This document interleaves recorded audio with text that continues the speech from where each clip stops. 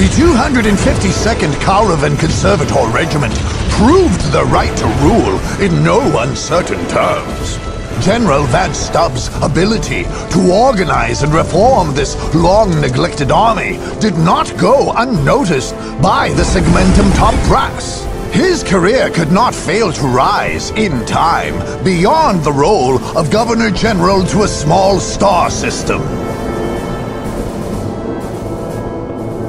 For the time being, however, Stubbs busied himself and his proud regiment in post-war reconstruction.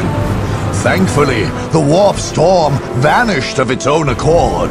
Karava 4 was suitable for resettlement. Only Karava 3 did not feel the commotion of construction, mining, and terraforming. This planet was left largely barren.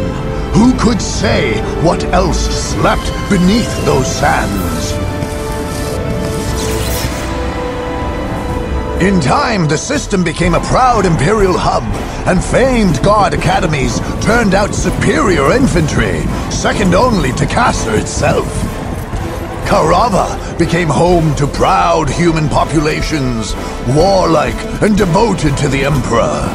In these times, it would be hard to imagine that a bloody war had been fought, or that heresy and chaos had ever been there.